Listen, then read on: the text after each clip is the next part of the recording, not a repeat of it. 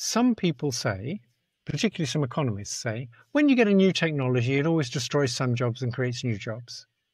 So, for example, being a ditch digger is not a good occupation anymore now that we have backhoes. They're just better at digging ditches.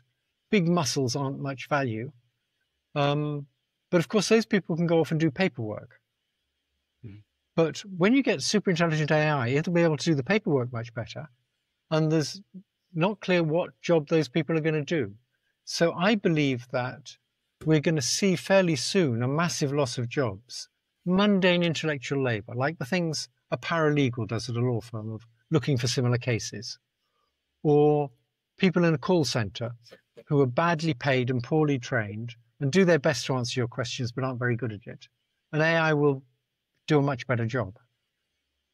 Right. And we could keep going on and think of so many examples throughout our labor market where there are routine, repetitive tasks that maybe a general purpose or even a narrow AI could do, let alone a super intelligence that is many times more powerful than us.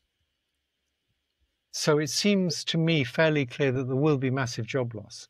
Now, that job loss comes because we've got increased productivity, and that should be good for people.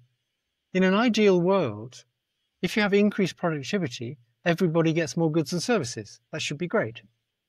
But because of the system we live in, we know what's going to happen, that a lot of poor people will lose their jobs, and a lot of rich people will get even richer. And that's going to be very bad for society. There's the